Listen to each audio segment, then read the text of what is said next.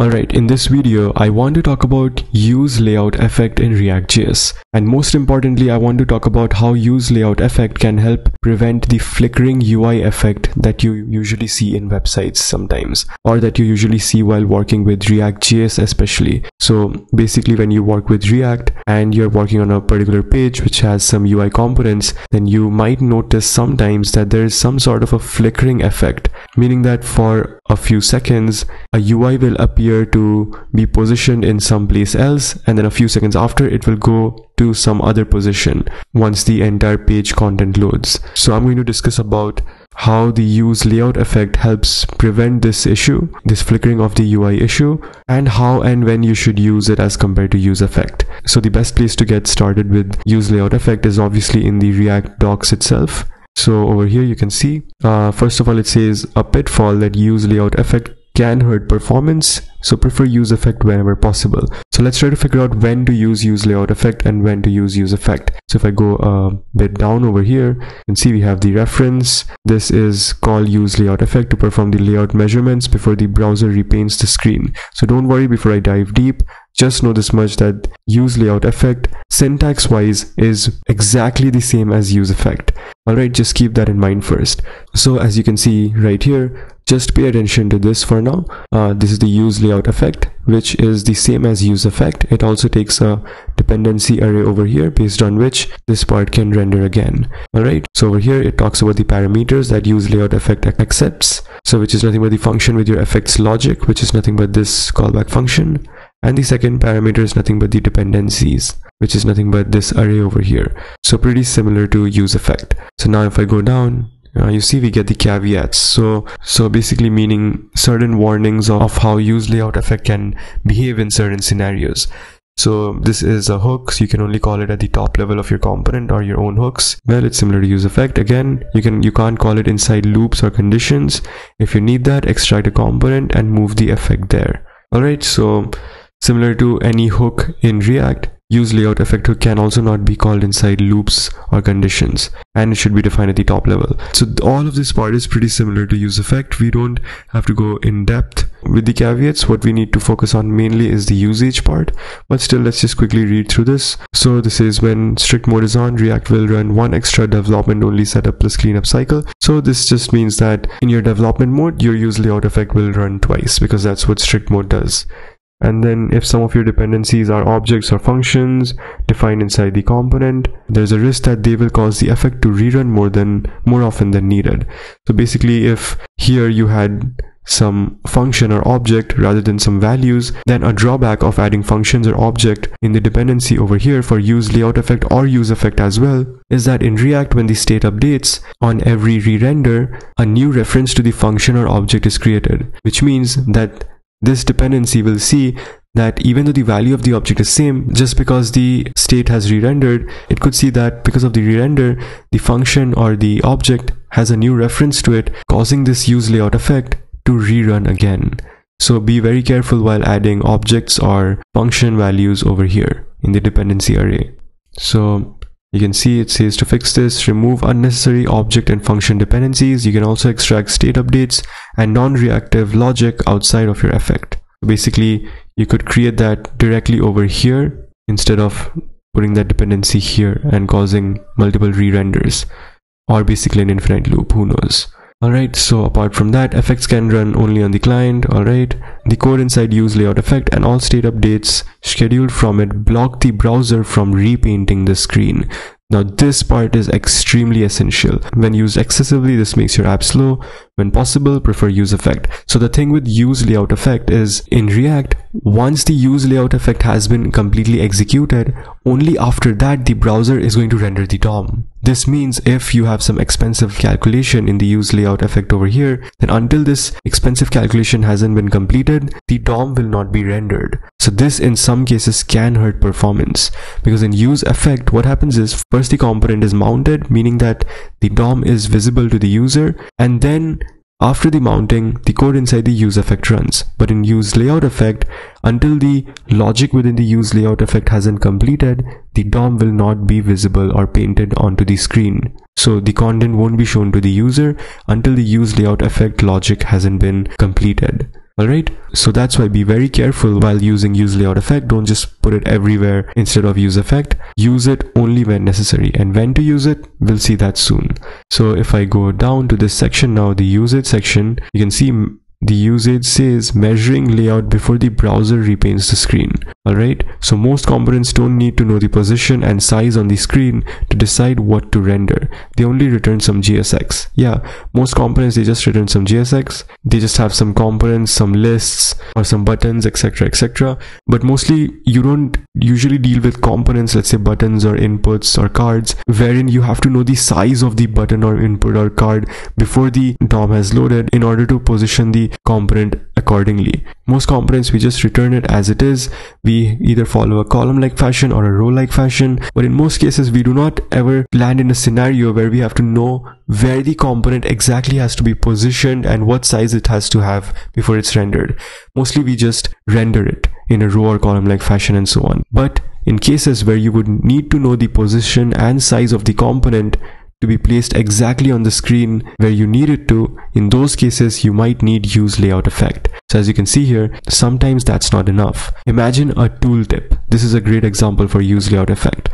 Imagine a tooltip that appears next to some element on hover. So tooltips are basically if I hover on anything, there are some cases, right, where if I hover on something then extra information comes up. So for example, if I just search for tooltip, let's say I click here and then let's say I hover over here. So this is a tooltip, this thing that comes up on hovering. Alright, so back to the article. So imagine a tooltip that appears next to some element on hover. If there's enough space, the tooltip should appear above the element, but if it doesn't fit, it should appear below the element.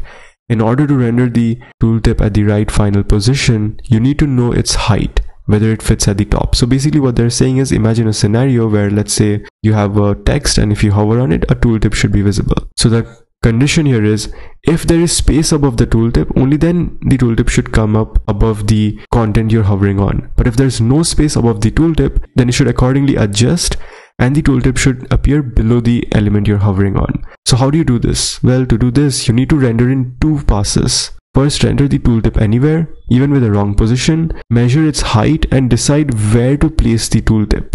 Then render the tooltip again in the correct place. So basically first just render the tooltip anywhere you want, and then once the DOM loads up the content, you see if the element you're hovering on, if there's any space above it, calculate that, see if there's space above it, and that calculation has to be in accordance with the size of the tooltip. So if the space that's above the element you're hovering on is more than the final size of the tooltip you want to display, then that means there's space above the tooltip. So if that's the case, if there is space, then just render the tooltip again in the correct place. But in this case, you're seeing that first we are rendering the tooltip in the wrong position. We are calculating its height after the DOM has loaded. We are calculating the height above the element we are hovering on to see if there's space on the top. And then if there is ample height, if there's enough height, then we are rendering the tooltip in the correct place. So there is a flicker here because first it goes to the wrong position, then it comes to the correct place. So as you can see here, all of this needs to happen before the browser repaints the screen. Alright, because when you're dealing with tooltips, for example, the tooltip I just showed you now, tooltip. So when you're dealing with these tooltips, you want that this tooltip should directly come on the position it's meant to be shown at. For example, imagine if this tooltip was first at the wrong position and then it goes up. That wouldn't look so good, right? Because it would look very glitchy and flickery. Now, if you did this with useEffect, that is exactly what would happen. You would have a flicker effect. But with the useLayoutEffect, something else happens. With the useLayoutEffect, we don't get the flickering effect. We get the tooltip to be rendered in its final position itself, because we only get the final result. So if I go back to the article, you can see here, all of this needs to happen before the browser repaints the screen. You don't want the user to see the tooltip moving. So call useLayoutEffect to perform the layout measurements before the browser repaints the screen. So the expensive calculation, which is performing the layout measurements to see if there's space available on top as compared to the size of the tooltip, do all that calculation in the useLayoutEffect, and then if it's there, and then set the tooltip position accordingly, whether top or bottom, and then allow the DOM to be rendered. And when it's rendered, the tooltip will directly appear either at the top or at the bottom, and the user won't see the flickering effect. So basically a useLayoutEffect over here. Imagine that we got the final height, and then we set the tooltip height as height. But if you notice here, initially the tooltip height is 0 because we don't know whether it's going to be at the top or bottom. Then once we get to know that yes, there's space on top, we set the tooltip height and then we render it on top or bottom, anywhere which is appropriate. But basically it was at 0 first, then it got some height over here. Don't care about the remaining logic. We're just trying to understand the underlying principle between useLayoutEffect and that why it's used exactly. So if I go here, you can see here's how this works step by step. Tooltip renders with the initial height, tooltip height 0, so the tooltip may be wrongly positioned. So React places it in the DOM and runs the code in useLayoutEffect. So React has just placed it in the DOM. It's not painted yet on the DOM, it's just placed it. And then it runs the code in the useLayoutEffect, where your useLayoutEffect measures the height of the tooltip content and triggers an immediate re-render. So whatever the height is within the tooltip content, it measures it, because based on that it can compare it with the height above the element you're hovering on to see if there's enough space, and then it triggers an immediate re-render. Tooltip renders again with the real tooltip height, so the tooltip is correctly positioned. So with the real tooltip height attained, we can position it up or above based on the logic that must be somewhere written in the code. Then React updates it in the DOM, and the browser finally displays the tooltip. So the part of the code responsible for displaying the tooltip is in the useLayoutEffect, and the browser won't repaint the screen until this part has been achieved. So even though it's wrongly positioned at first, the browser won't render the tooltip at all because the tooltip rendering is being controlled by the useLayoutEffect. So even though the tooltip with the 0 height is placed in the DOM, it's not painted to the screen, it's not shown. Then the useLayoutEffect is run right away. Once this has been completed, we get the data, we get the position, and the positioning has been done. Then once that entire process is over, the tooltip is finally allowed to be visible. So the React updates it in the DOM and the browser finally displays the tooltip. So which prevents it from flickering, which allows the tooltip to be directly shown at the final position it was intended to be shown. So just to give you an example to show you how this works, if you go down here, you can see hover over the buttons below and see how the tooltip adjusts its position depending on where it fits. But you won't get to see it properly over here, because if I just hover it, first of all, you can see that here above this button there's no space because of the content of the tooltip being a lot. So if I hover here, it adjusts and it shows it at the bottom, and you see there's no flickering. When I hover, it shows it at the bottom. Similarly, if I hover here, the tooltip comes up over here because there is still space above this button. Similarly, if I hover here, the tooltip comes up above the element, above the button, because there's space above the button and no space below the button. Alright, but here you don't get to see the difference between useEffect and useLayoutEffect. So what I'll do is, if I go down here, you can see they have said, notice that even though the tooltip component has to render in two passes, first with tooltip height initialized to 0, and then with the real measured height, you only see the final result. This is why you need useLayoutEffect instead of useEffect for this example. Let's look at the difference in detail below. Alright, so just know that here the tooltip height is initially set to 0, but still we don't get to see it flicker from here to here or here to here or something like that. We get to see it directly in its final position. That's because of this useLayoutEffect, and we will exactly see why that's happening. So over here it says useLayoutEffect blocks the browser from repainting. Alright, so React guarantees that the code inside useLayoutEffect and any state updates scheduled inside it will be processed before the browser repaints the screen. So that's why React says that this can also cause performance issues, so be careful while using it, because it can really pause the repainting of the screen. So if there's expensive calculation, the user won't see anything on the page until that has been completed. And don't worry, I'll show you that as well. So this lets you render the tooltip, measure it, all while nothing's rendered on the screen. So before anything's rendered on the DOM, it renders the tooltip with the 0 height, it measures it, and then it re-renders the tooltip again without the user noticing the first extra render. In other words, useLayoutEffect blocks the browser from painting. Alright, so here, if I go over here, you can see here we have useLayoutEffect. This is the same example as above, but now just to show the difference between useLayoutEffect and useEffect, if I just click over here where it says useEffect does not block the browser, because in useEffect first the component gets mounted, the DOM gets rendered, then the useEffect runs. Alright, so the calculation and all happens after the DOM is rendered. So here they have said, but with useEffect instead of useLayoutEffect, if you're on a slower device, you might notice that sometimes the tooltip flickers and you briefly see its initial position before the corrected position. So my device is not slow, so right now you won't see any flickering effect because my device is pretty fast.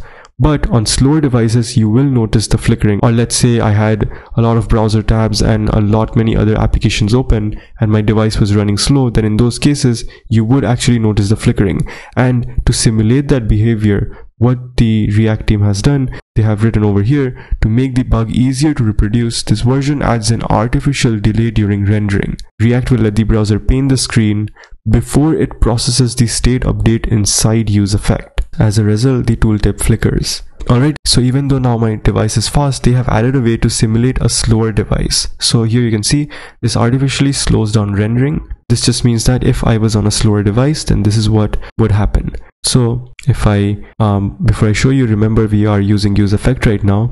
So if I hover, you see first it stays at the bottom or right above the element and then it goes up. Let me show you again.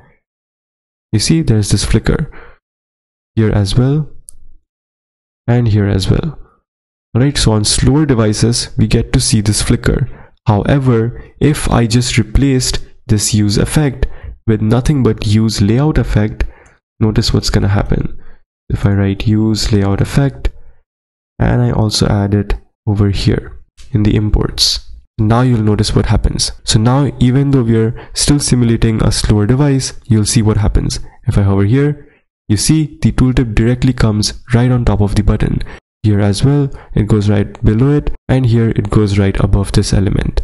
So this means even in slower devices, it's not gonna flicker when you use useLayoutEffect. Before the tooltip is visible, it's gonna pause rendering anything on the screen, it's gonna pause painting the browser, and until all the calculations are done, only then it's going to show the tooltip. So it blocks the painting of the tooltip until all the calculations within the useLayoutEffect have been completed. Again, if I hover here, you see, even though there's a delay, it doesn't flicker, it directly comes where it's intended to be visible, which is above this element. So there is no flicker when we use useLayoutEffect as compared to useEffect. So if I go here, edit this example to useLayoutEffect and observe that it blocks the paint even if rendering is slowed down. And that is what I exactly showed you just now. Alright, so note, rendering in 2 passes and blocking the browser hurts performance. Try to avoid this when you can. Alright. And rest everything is just troubleshooting and issues you might fall into. So this was all in all about useLayoutEffect and how it can prevent the flickering of the UI in your screen. Now before we end this video, I'll show you one more example where let's say I go over here. You can see I have this simple button over here, increment, and this useLayoutEffect over here. So in this case, I'm just rendering this part over here, this simple thing. So in this case, this button is going to depend on whether the useLayoutEffect calculation has completed or not. In the React docs example we saw, we already had buttons rendered and the tooltip was dependent on the useLayoutEffect. So that's why we were already able to see the buttons being rendered from before, but the tooltip, the rendering of the tooltip dependent on the useLayoutEffect, on the calculations within the useLayoutEffect. So that's why the rendering of the tooltip was blocked until the calculation within the useLayoutEffect was completed, allowing the tooltip to be shown at the correct position as and when it was available, rather than flickering up and down. But here, the entire UI is dependent on this useLayoutEffect. Basically, this entire browser painting of this JSX element, of this DOM element, is dependent once this calculation is complete. So first what I'll do is, I'll just comment this part. This is nothing but an expensive calculation that I've added here to simulate what's going to happen with and without it. So right now there's nothing in the useLayoutEffect, which means it's going to execute as soon as possible, which means we're going to get to see the button increment right away. So if I refresh, you can see the screen refreshes and we get to see the increment button right away. Let me refresh the screen again. You can see we get to see it right away. But now if I uncomment this, just notice the delay. If I refresh, you see it's refreshing. There's still no button increment up until now because it's waiting for this calculation to be complete, and once it's completed, now the increment button is visible. So it means it blocked the painting of the browser until the useLayoutEffect completed its expensive calculation. Alright, so that's why in the docs they have explicitly mentioned many times that useLayoutEffect can hurt performance and prefer useEffect when possible. Alright, so that is all about useLayoutEffect and how it can help you solve the flickering UI situation in your applications. So that's all for this video. If you found it insightful, don't forget to drop a like and subscribe for more.